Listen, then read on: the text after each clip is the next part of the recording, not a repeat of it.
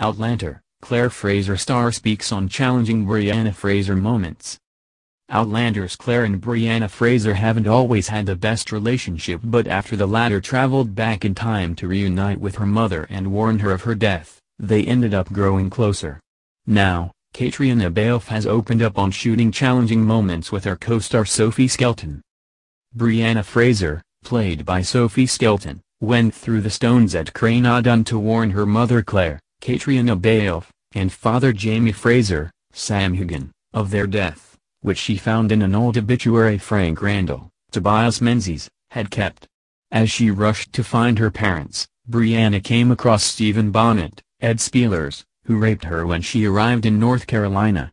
She was then forced to go months believing Roger Mackenzie, Richard Rankin, had turned his back on her after learning she was pregnant. Fortunately, the couple reunited. Brianna gave birth to Jemmy, and the Fraser family all live on Fraser's Ridge together. But what's it like filming for Sophie and Katrina as the Outlander mother and daughter?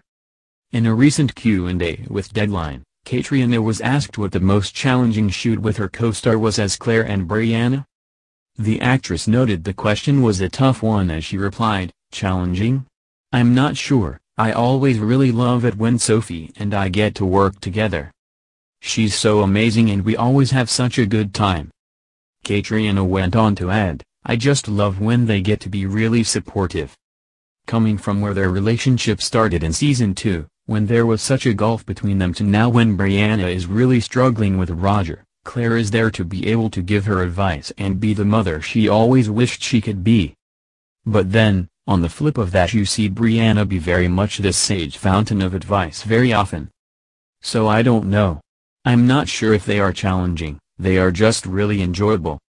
The past season is evidence of this, as Brianna was seen warning her mother not to expose her medical skills too much. Brianna feared her mother might change the course of history by inventing penicillin, however Claire argued she would only use for some of her patients. Unfortunately, when it was revealed Claire had been writing medical advice for the local paper under the name of Dr. Rawlings, she was violently attacked by Lionel Brown, Ned Dennehy, and his men.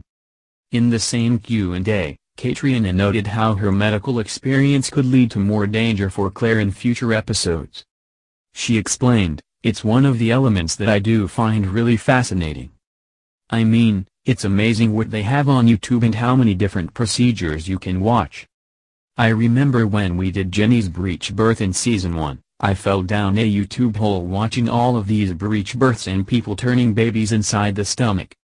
It's really fascinating, and I really love that this season we got to see Claire really invest all of that time again into her role as a healer and a doctor and surgeon."